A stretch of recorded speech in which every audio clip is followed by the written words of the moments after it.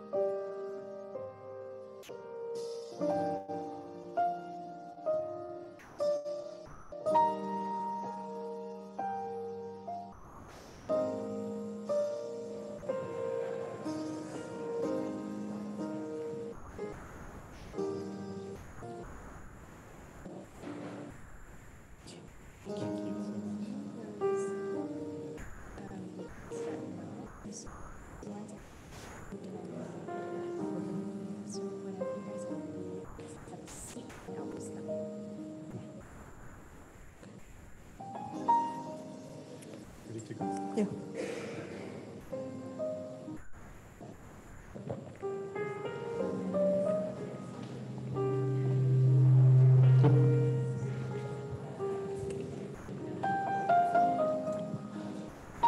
Is this on? That's on.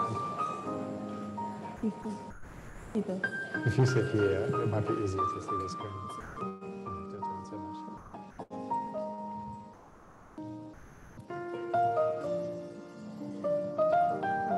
Good afternoon, everyone. Welcome and thank you very much for joining us on Plain and Simple, a conversation with Genevieve Chua and Reuben Keehan. Today, they will delve into Genevieve's latest artistic explorations and technical experimentations at STPI Gallery and the evolution of her practice at large. So just a quick bit about Genevieve. Genevieve is a painter who works primarily through abstraction and is known for images of glitches, diagrams, and syntax, as well as the explorations into the 2.5-dimensional space. Genevieve undertook her residency at STPI in 2011 and returned in November 2019 for a new residency phase. Genevieve's last exhibition at STPI was twofold in 2020, which explored expanded ideas of painting. Our new exhibition, Granular, showcases a new body of work and is curated by Reuben Keehan, curator of contemporary Asian art at QAGOMA. Last year, Reuben curated the first lot of Genevieve's exploration at STPI titled Artificially Intelligent as part of the 10th Asia Pacific Triennale. And so we're very happy to have Reuben on board for this exhibition. It has been quite an exciting process with both Genevieve and Reuben in putting together this whole exhibition, and we hope you'll enjoy the conversation today. So I'll pass the time now to you both. Thanks, Siwa. Hi, everybody. Yeah, as Siwa said, my name is Reuben. I work at the Queensland Art Gallery and Gallery of Modern Art, where one of the things I do is organize the Asia Pacific Triennial of Contemporary Art. And it's in that capacity that I was able to start working with Genevieve, who had invited to participate and who created a new body of work here at STPI. And this exhibition really is, for me, a kind of an extension of that body of work. And at the same time, departure into a whole new range of directions. One of the characteristics of our collaboration on APT was that it took place over Zoom. Nobody could travel. Ordinarily, we would have invited Genevieve to come do a site visit. do the, conduct the installation in the space. And for very obvious reasons, we weren't able to. And so this has been a really nice experience to actually be able to come together and collaborate on something that's even bigger, more spatial, take it going in a lot of different directions, but to try and tie it together. So it's been a really nice experience for me to work with you, Genevieve, in person. Now, the talk that we plan to do with you is a little bit like our Zoom conversations, just a lot of ideas being pitched around. Trying to tie some things together and at the same time allowing things to fire off elliptically, and then in that way I think it's the structure is going to be quite similar to these beautiful type strats which Genevieve has put behind us. There'll be links and there'll be points of departure. I hope that you feel free to participate as well. We'd really like to invite conversation from the audience. In that sense, it's a little bit bigger than our normal Zoom conversations, but that's what it means to all be together in a space after a little while. I should apologize in advance for the dad joke in the title. We were sort of having a bit of a chat about it, but this idea of the plane is quite fundamental to Genevieve's work. As is this new idea of the volume, which you start to see the projection of the work into space, this experimentation with sculpture that's taking place with all these other experiments that Genevieve's working on. And it's in this interaction that you get this sort of unique space of the 2.5 dimensions, which Genevieve has really made her own. Genevieve, I want to start with the title of the exhibition, because it's your idea. And it does come very much for your engagement with the workshop. Why granular? Well, as you all know, like in the type strats, there are like rows and strings of letters that are really not meant to be legible. But if you do read them, they are made up of made up of sound letters, mostly consonants. So, for example, a string of G, B, T, H, Z, there are letters that are not meant to form a word, but perhaps like form a particular texture or sound. And mainly that was what I was interested in. And I think I was drawn to the word granular because when we were creating the cement sculptures in the workshop, what we had a little bit of challenge with was how well do we mix the cement such that the texture may seem more well mixed, or do we go with something that would bring out the material if we try a more impasto style of applying the cement. Yeah, I like what you said, that our conversations may go off in like elliptically, which is quite interesting. I've always thought that, yeah, our conversations go off like on a diagonal or obliquely, you know, which really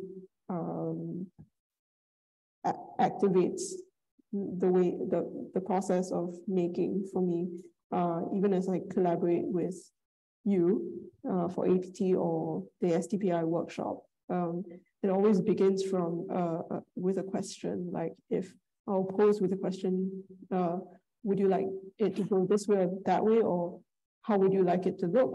I'd be like, let's try both. And let's go with the more like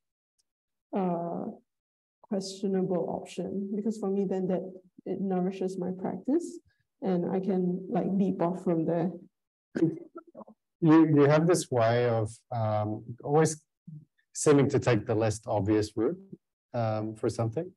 You've talked about abstraction as a way of moving away from the obvious, right?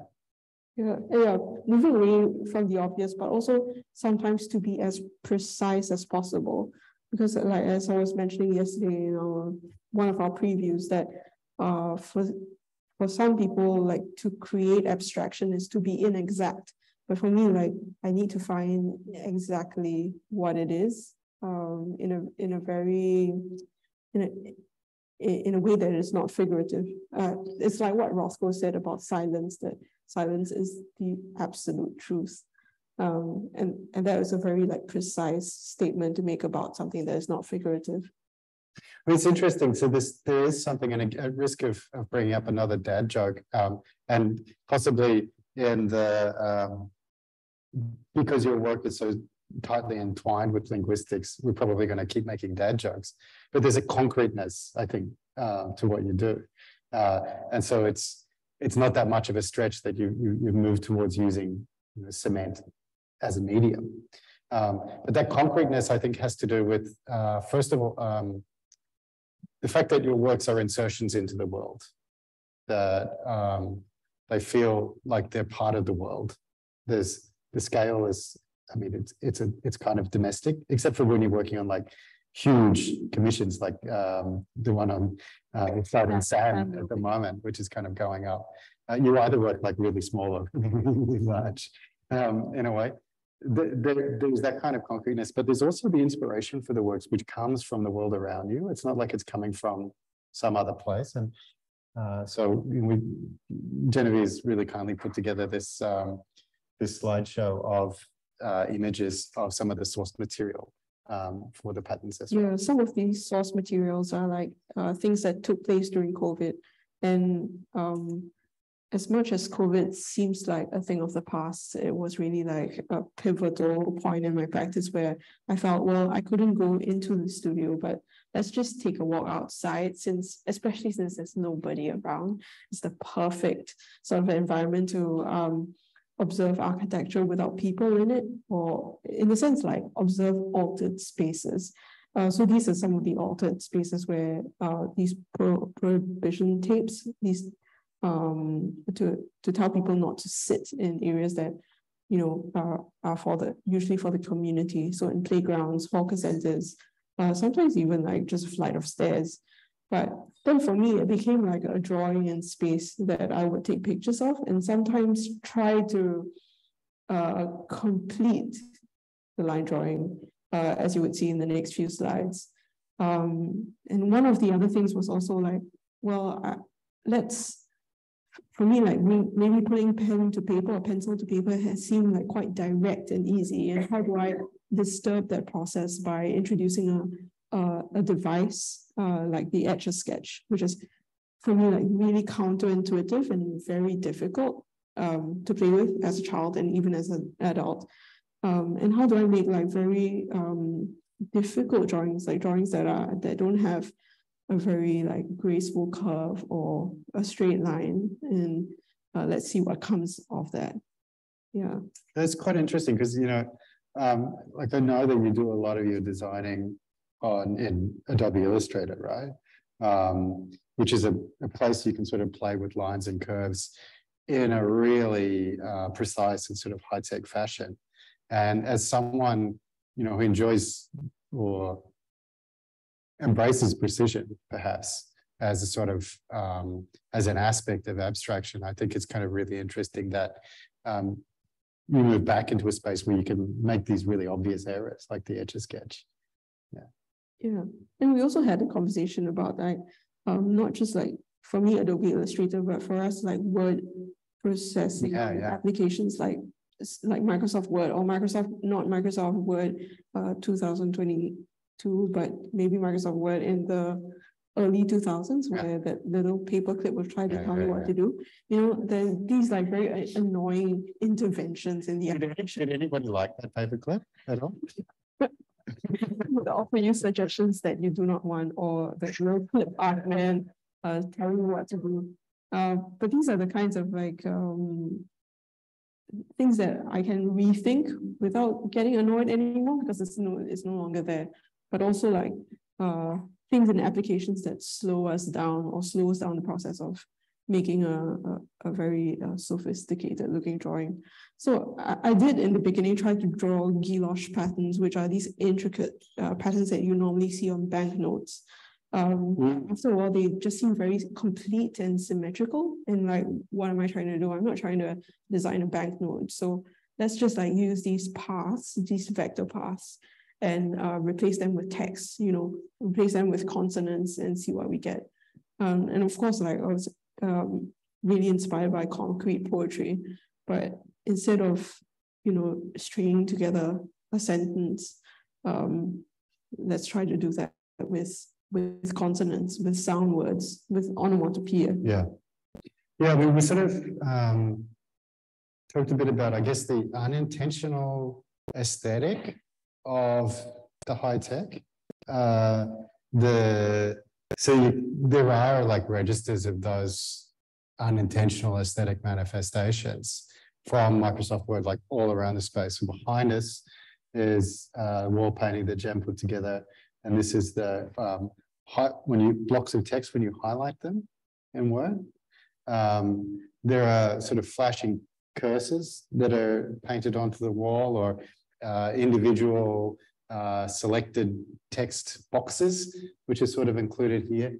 And then the thing that I sort of found the most fun was the wavy lines, which you'll see the red wavy lines for like that were previously used for misspelling. I think you get dots now, right?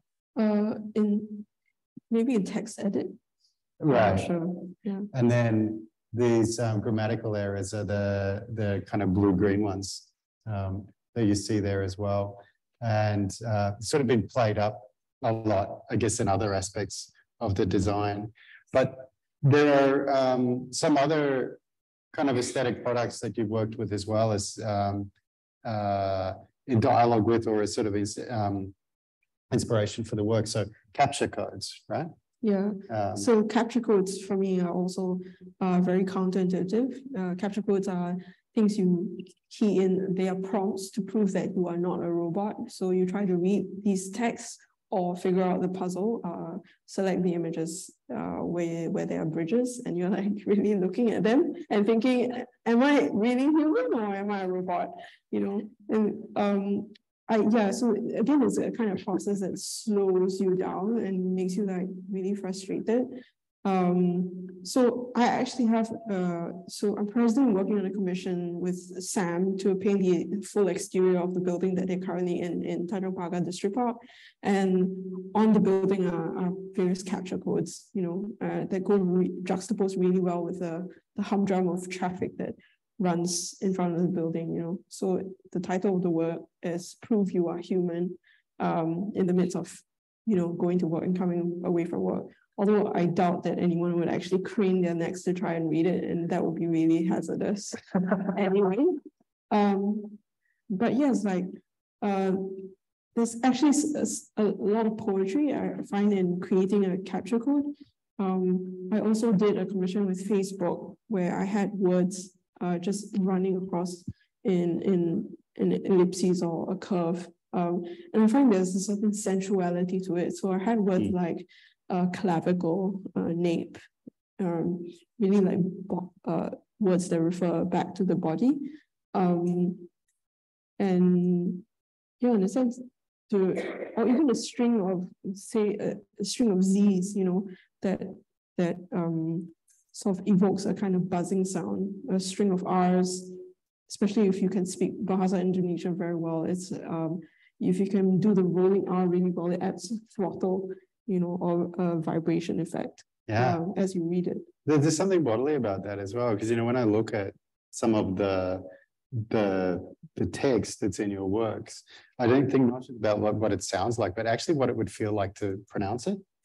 And the different points in your mouth that your breath hits when you're making the sound of a particular consonant, or even the sort of the vibration that you mentioned in the diaphragm as well. Yeah, exactly.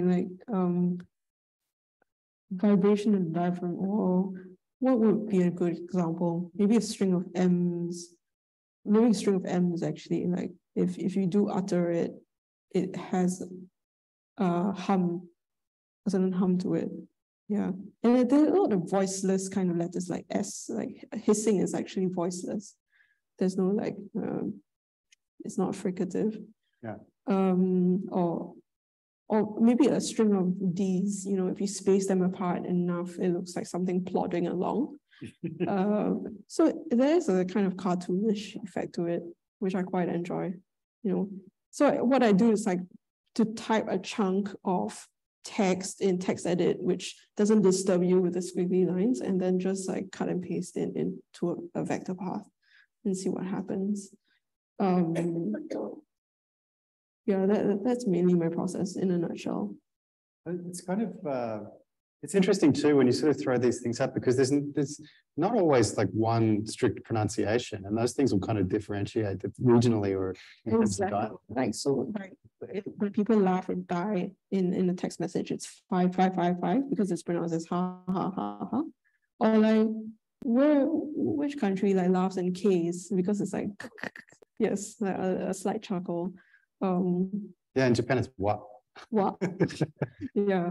Yeah, it's interesting.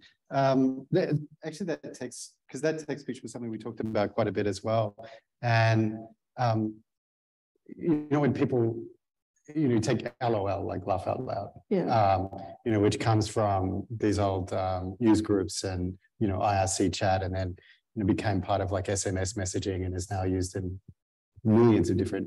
Yes, and it's also verbalized by some Gen Z people. Yeah, they actually say lol.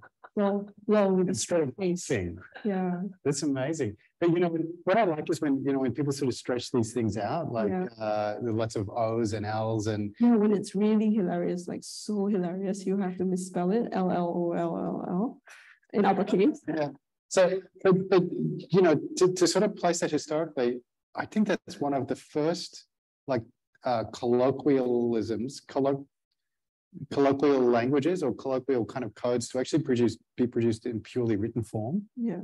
So most vernacular speech is spoken, right? That's the kind of nature of it. But you've got a vernacular that's predominantly written, which I think is really kind of fantastic. Yes. Or an interesting kind of product of our age. I think that's something about there's a contemporaneity to Genevieve's work. It couldn't be produced at another time because of its points of departure are so new in a way. I mean, I don't know if you try and consciously do that. Well, I've been made conscious of it. So when I was at the Royal College, I had a tutor who said, when I look at your work, I feel like the clock is turning away from me. And he says, you know, we're not in Paris when Stravinsky performed Rites of Spring, sorry.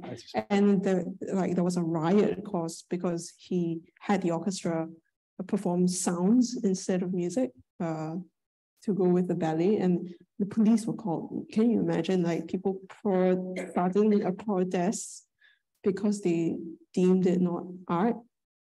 But as I watched my tutor saying this, like, oh, he said, my formative years, I didn't use technological tools. And so I feel like whatever you're talking about is really far removed from the painting I know.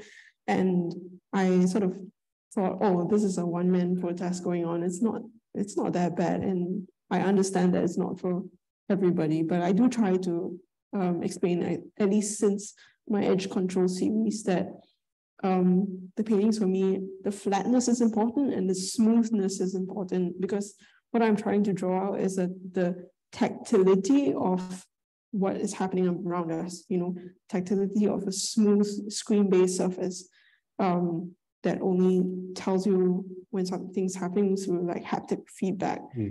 Like that smoothness is really important to me. Yeah, that's kind of interesting, that subtle vibration in the fingertip that the screen produces. Yeah. As a sort of new mode of sensory experience.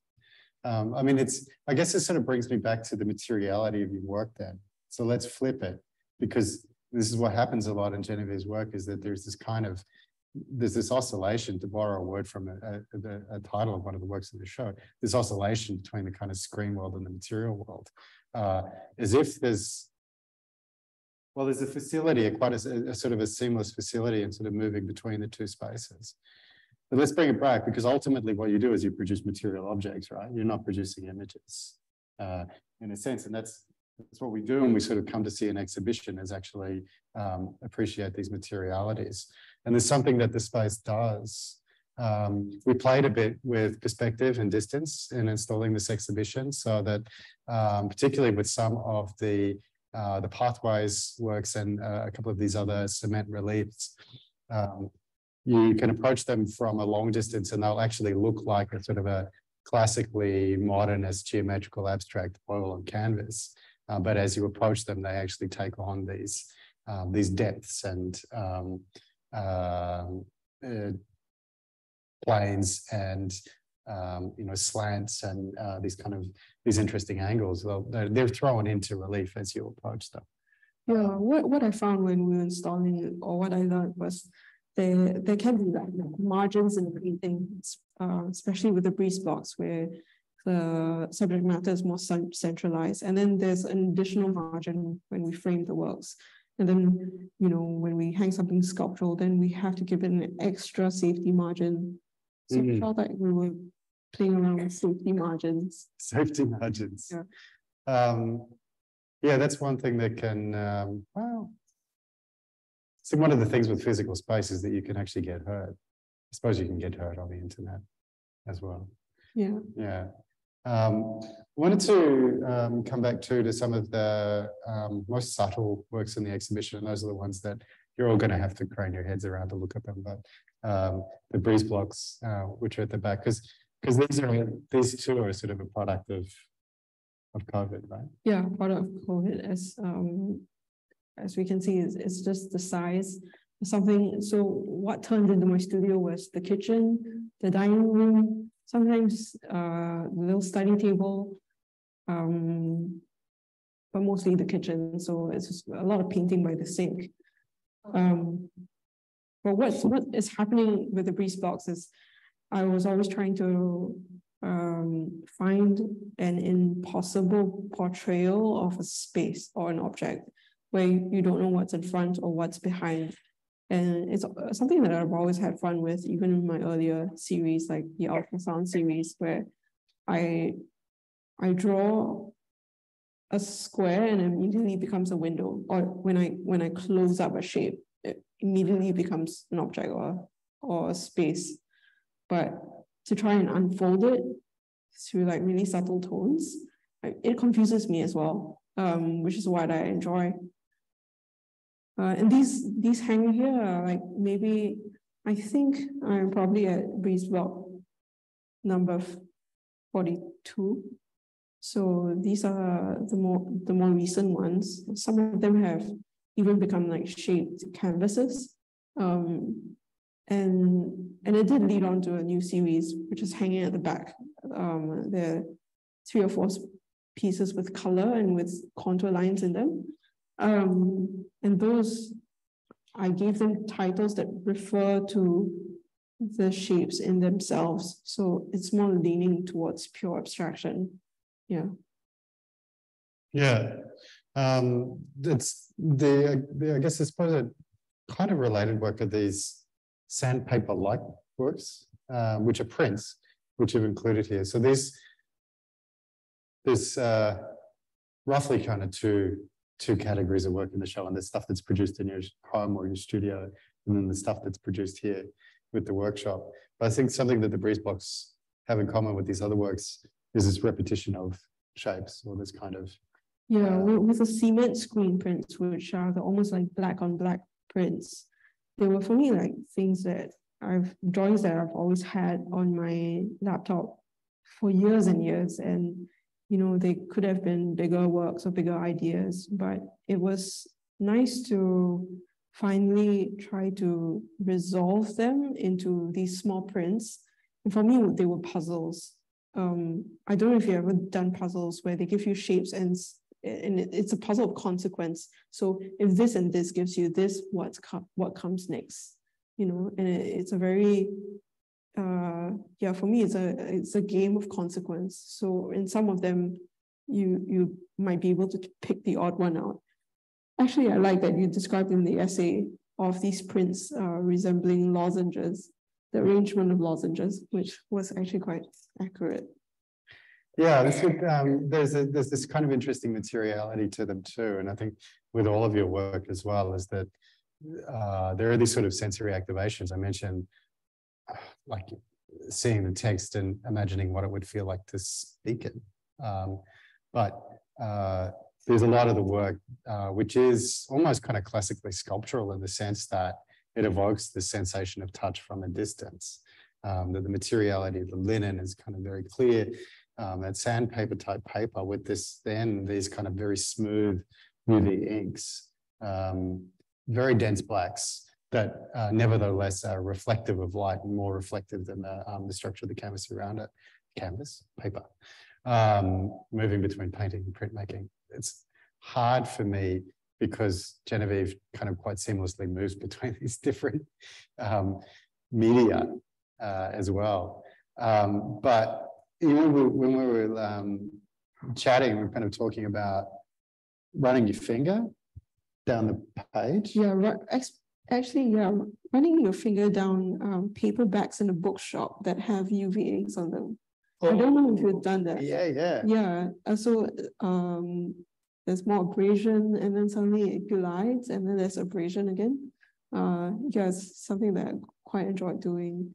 The workshop, the printmakers in the workshop have a very clear understanding of what I need from them when I go down now, because I'm always asking them to show me paper that doesn't look like paper, or to produce paper that doesn't evoke the word paper. So like, show me something difficult. And they do have actually like a secret back room in the corner of the workshop where they have paper stock that have been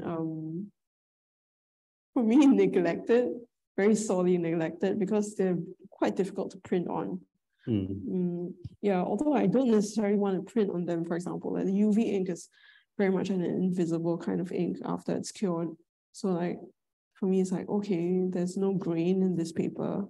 Let's try to eliminate the grain or to mess it up. Yeah, a little bit. Yeah. Then I guess the other major component of the show is what I resisted in the essay calling sculpture, because of your fidelity to the pictorial plane, and which I kind of described instead as volumetric works.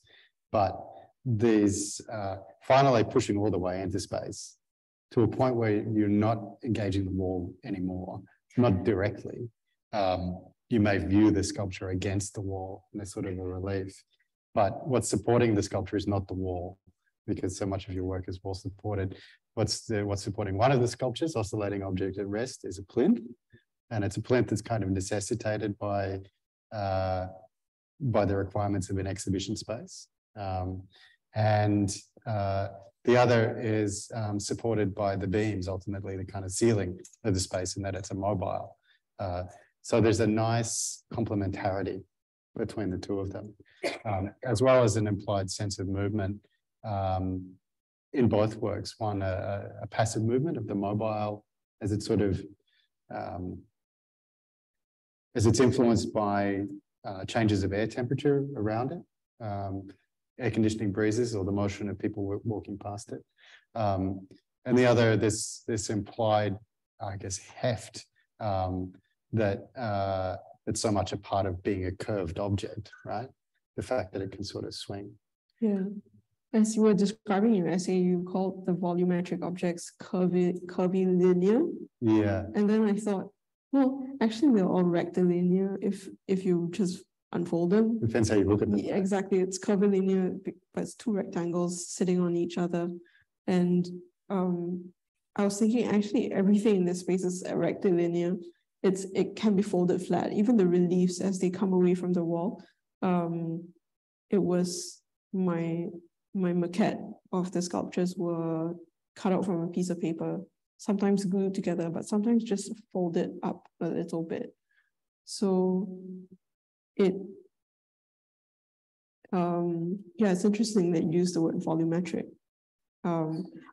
Actually, what I see also is circulation within the object. Yeah. That's quite important. Yeah. Because again, for me, it's a line drawing, and it's not looks like it has heft, but it's important to me that it remains quite light. Yeah. And we were talking also about the lightness of the concrete material, because it seems like a very heavy architectural object. Yeah. But if we use concrete planters and we water the plant, it's actually a very porous and very soft material that changes color. Yeah. Yeah. Yeah, it breathes in a way. It can, I mean, there's a lot of references, I suppose, to materials that are quite prominent in warmer environments. That both cool and ventilate, like the word breeze blocks, for example, or the rawness of the architecture, which does remind me of tropical brutalism. I mean, I work in a subtropical brutalist building in Brisbane in Australia, where the raw concrete has a delicacy and a lightness to it, but physically cools the space as well.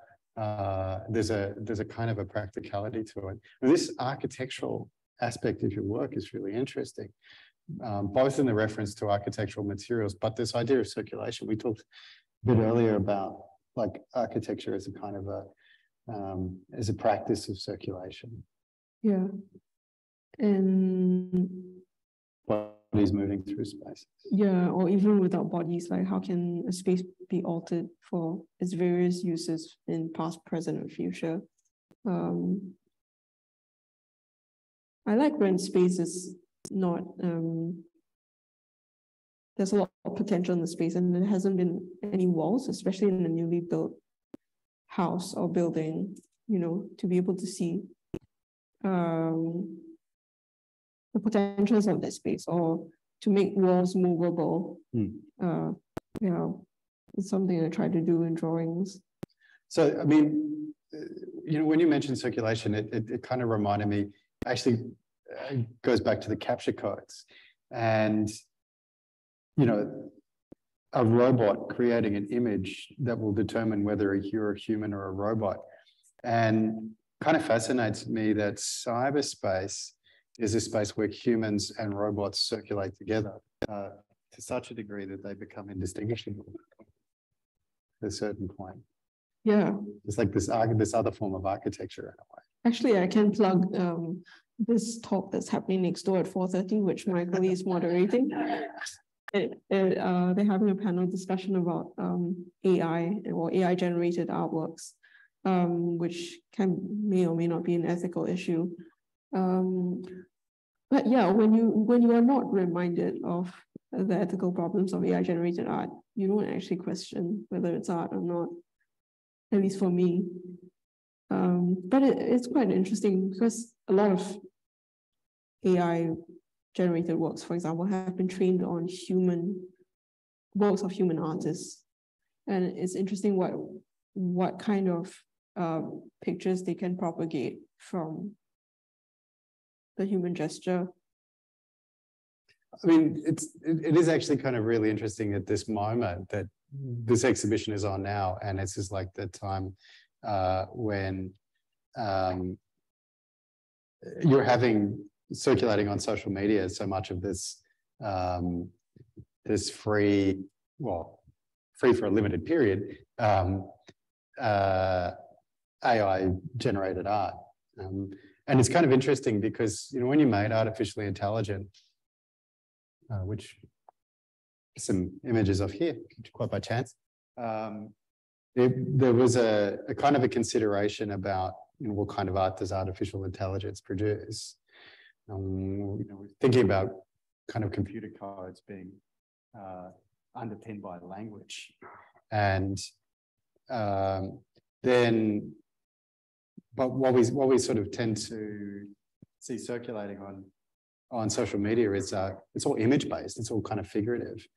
Quite often, it's what X movie would look like if Y person had directed it instead of the actual director, and that sort of seems to be the way that people play with it. I suppose there might be uses for that sort of thing in storyboarding, etc. But have you seen much abstract AI art being produced? Not so much. I don't think it is as sensational as seeing, for example, AI-generated art of your future or potential offspring. You know, what I'm interested in, which I will probably never, no, I would never do that, but Brian, who has a show next door, I think he may have fed these words, for example, maybe the Lee family, and sort of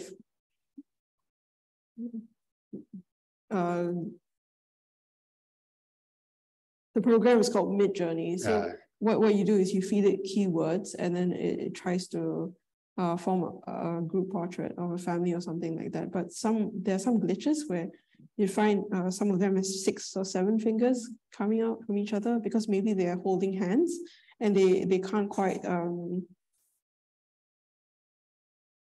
perhaps like portray this, you know, or a very, very difficult hand gesture. Yeah, what I'm interested in is the glitches.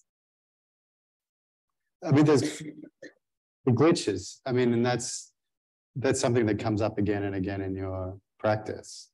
And it's where this kind of relatively smooth space of cyberspace becomes bumpy and things go wrong. Yeah, if you expect something to be really efficient, but then it isn't really efficient if it's slightly wrong or off kilter.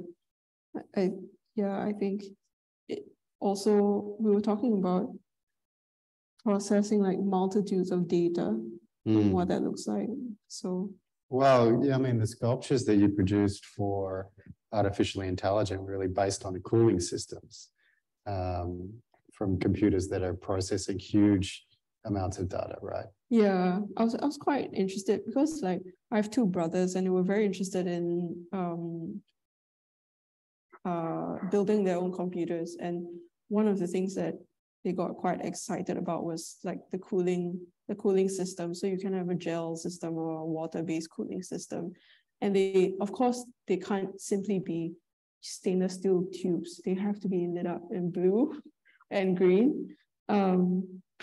But it's just the aesthetics of that. It always looks like intestinal, which has always boggled my mind. So they always look a certain way, like server systems, cooling systems. Those are the sculptures. Yeah. And of course, it's also like trying to break up the guilloche patterns and seeing the kinds of seeing the dimensionality or the layering. There is a really kind of joyful optical illusion, and with those guilloche patterns sort of overlaid, they look like there's actually a physical object sitting inside, like it's a maquette for some kind of utopian city. Yeah, it resonates differently from, say, a Bridget Riley, because I was thinking, you know, color field paintings resonate in this way, but I don't make paintings. I don't make color field paintings, but what can I do with these very intricate lines? Let's talk about the almost invisibility of your choices of inks and even of the color matrix here. I mean, these works behind us, these inks are almost not there, right? Yeah, it was one of the requirements because we were trying to emulate very early concrete poetry, which was done on a typewriter. And what gives that very, what's the word for it? Like the tactility of it was that it was deeply etched into the paper. So we tried out various, like, I call them shadow tones. So just the color of a shadow, and to try to accentuate how hard the plates press into the paper. And then you threw me the idea of creating a bunch of works for APT for low vision audiences. Yeah. And I thought, oh, we can send some of these plates over, because what may not appear sensitive to me for the plates, especially since they were invisible, they would be actually quite loud for someone who can't really view them. And I didn't make that choice to present the prints in an almost like blind relief fashion as well. Yeah. Yeah. Yeah, because they're like running one's finger over them like Braille. So this is part of a program, a number of programs that we run at alongside APT and throughout from our outreach and accessibility team is working with people with dementia, working with people who prefer a low sensory environment, and also we have low vision tours for people with low or no sight. And as part of that, sometimes conservators are really nice and let people touch the artworks.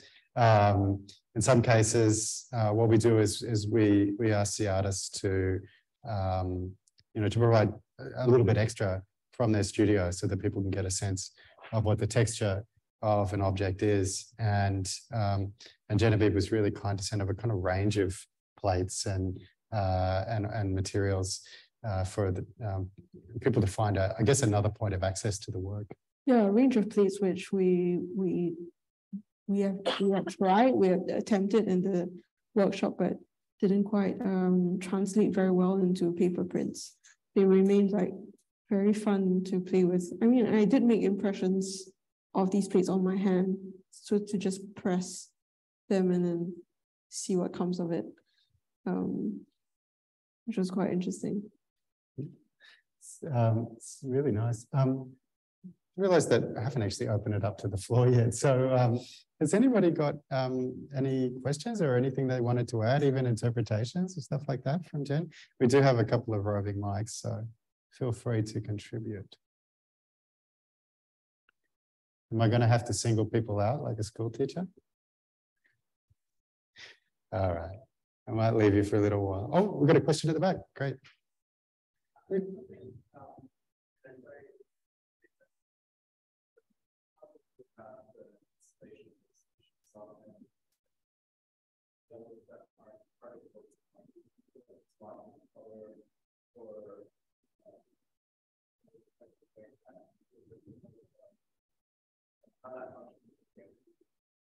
Yeah, so I actually made this, well, at first, like Reuben did ask me, can you make some textual interventions in the space? Like something to do with text. But, and I didn't know what to do until the very first day of installation. But concurrently, I was working with Alex Lam of STPI. He's the senior designer who's put together a really amazing catalog in the shop. And both of us had a really good time embracing what we call poor typography. So even in the wall text for the show, there are ragged edges, which usually graphic designers try to clean up so that there are no orphans and widows in a paragraph, yes. Stray pieces of text. We're having fun with these poetic terms. And you're right, like I did get a lot of like squiggly red or green lines as I was putting strings of text together for the type tracks. So it is really a reflection of my studio process, where I was faced with, for example, like having to select huge chunks of text, which resulted in these wall paintings with ragged edges. And also the what looks like clean swatches on walls are really like curses or the beginnings of a word waiting to be typed out without the words in themselves. It also, when I painted this wall, it didn't resemble Human Chong's redacted text, which was hanging in the shop. Yeah, but I did tell him mine are not redacted, mine is selected. Selected. This can be cut and pasted and reproduced. Yeah, I think it was really funny because the wall painting had gone up and then we walked past the shop and we were like, oh, there's Human Chong's works. But it does this kind of interesting thing in terms of the exhibition design as well, and that it sort of constructs this relationship in the space. We had talked early on about like actual architectural interventions, like we were going to build tunnels, down these spaces, and we sort of talked about types of furniture that could be made. But I think Jen arrived at a really elegant solution and breaking up the space with these blocks of color. And one of my favorite is actually the one in the backspace over there, which creates a square out of this very long corridor, and it's quite a simple but effective way of creating a space of a particular kind of intimacy, and it gives you these great contrasts as well. The type strokes really pop against this wall, I think, and there's a sort of a tonality to it that speaks across the room to the breeze blocks, and then it can be found within the cement reliefs as well. So it does, like the rug in the Big Lebowski, sort of ties the room together in a nice way. Any other comments or questions?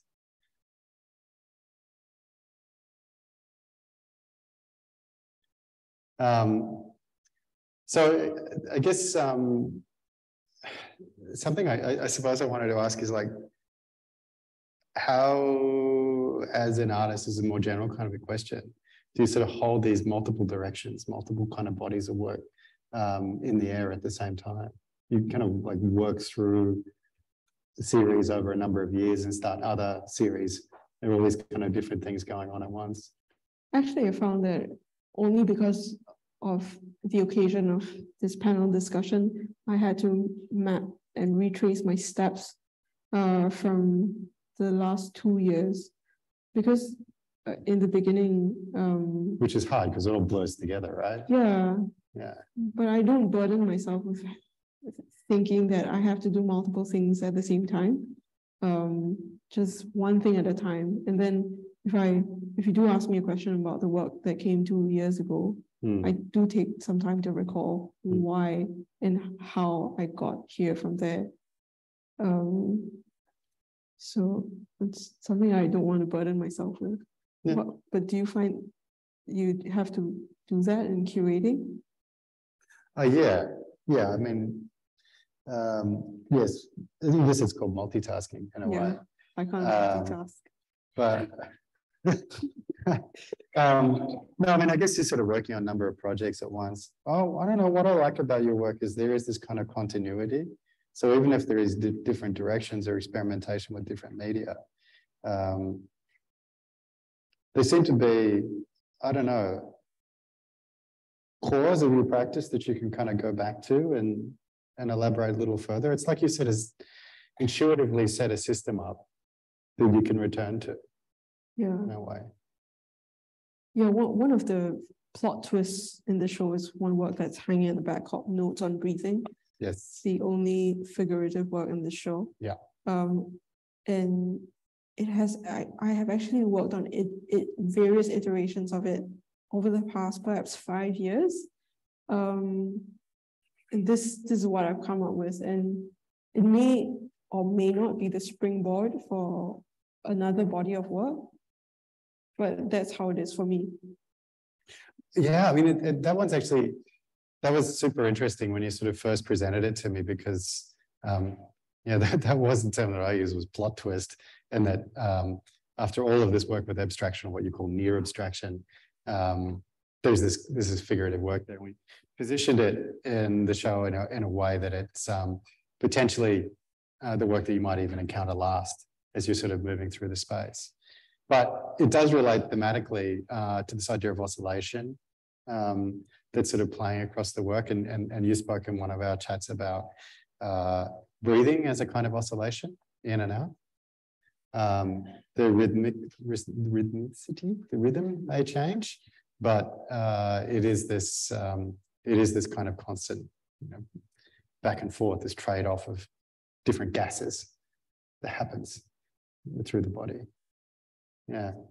And it was positioned in a way you were quite clear on people encountering it side on as well, rather than head on. So this is a work that consists of 2 clear acrylic plates. On the outside one, there's a sort of a matrix that forms into that of a human body. And then behind it, in the area behind the sternum, behind the chest, is this sort of amorphous shape, which appear, because of the title, notes on breathing to be a set of lungs, but it's not a set of lungs, is it? But So far, only one person got it. For me, it's an open book, but I do not mind if people see it as an organ. Yeah. Yeah. A slow encounter, I guess, was what we were going for when we were putting that word back. Because it takes time to align the breath with the body. One of the, I mentioned rhythm before. Rhythm is a pretty key aspect, I think, particularly of the type abstracts, but also of this idea of oscillation and the rhythm that's introduced by punctuation. That is really quite fascinating. And it's something you've played with a bit. And there are 3 different possible spellings of the title of this exhibition, and they're all wrong.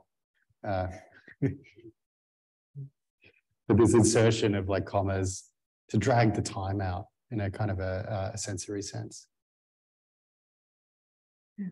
I did consider not even having a word, just a mishmash of symbols, but or maybe just something that looks like a cat sat on your keyboard, and this is what happened.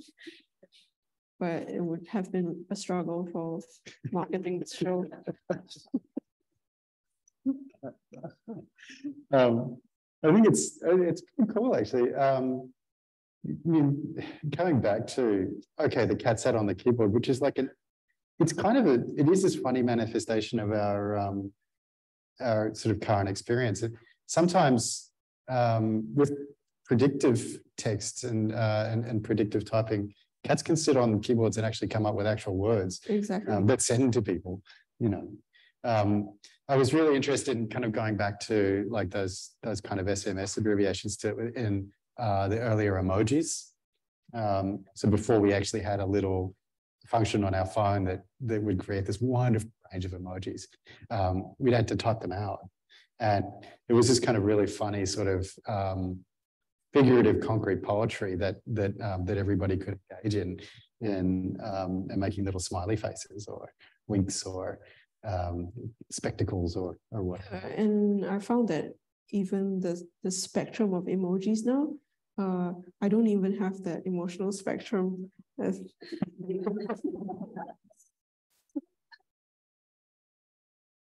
true. It's a tough decision to make as to like which laugh emoji to choose, right? Yeah. Any emoji users here want to chip in? Any other comments or questions? Come on. I think we've covered quite a lot. Maybe that's why. But it does take time to percolate. So, got a microphone coming in for you. So I was wondering, the references at your starting point seem to be very contemporary. The aesthetics, at least to me, they do have some relationship to minimalism or kind of early modernist movements. I wonder, like, how do you see this? Or do you bother even looking at these historical connections or not at all? I mean, I do borrow one of the rules of minimalism, which is that the sculpture that you're standing in front of is measured by your own body. That is how I created the work. It's not something that I can ignore. Yeah. But I mean, it's interesting because I got a question yesterday, which was something that I'd asked you, particularly about the type abstracts, and that was Duchamp's large glass, and in particular this kind of sequence of intersecting cones, which is sort of created on a flat plane, but have this kind of depth to them. But it wasn't something that you'd really considered. No. Yeah, so it's sort of coming together, but maybe there's some aspects of it. Yeah, inevitably may have picked that up, but not consciously, not always conscious. I mean, more broadly, do you see your works in conversation with other, say, artists making work now? Are your peers?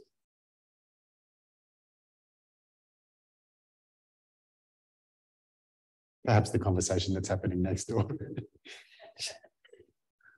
Not sure. Didn't think that far. That's all right. Maybe that's my job. Yeah. Yeah. Definitely. Even Chung, step up. Yeah. Yeah. Nice. Any other comments or questions for Jen? No? Well, unless you've got anything else you wanted to add, we might leave it there. Can I get a really big hand for Genevieve? This is a really fantastic job.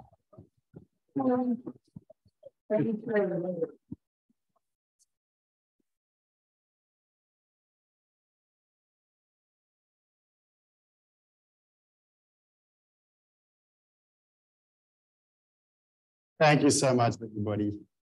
Thank you to both Jen and Reuben for the very, very interesting and insightful conversation. I think all of us enjoyed it very, very much. So just a few rundown of some of the programs that we're going to have for the rest of this exhibition. If you're in town for a little longer, we're actually going to have a curator's tour led by Reuben himself on the 21st of January, which you can register for on our website. Jen will also be leading a workshop on 11th February titled Passwords, Disruptions on Type and Reading, which I think will be quite exciting to attend. We'll also have several other public programs, including a film screening and a performance by Singaporean artist Bani Haikal, which you can find out more about on our website.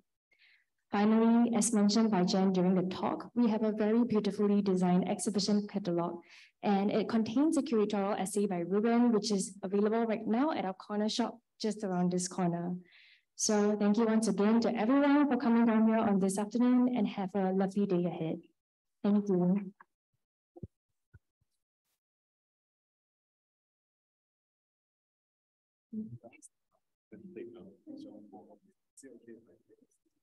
Sure.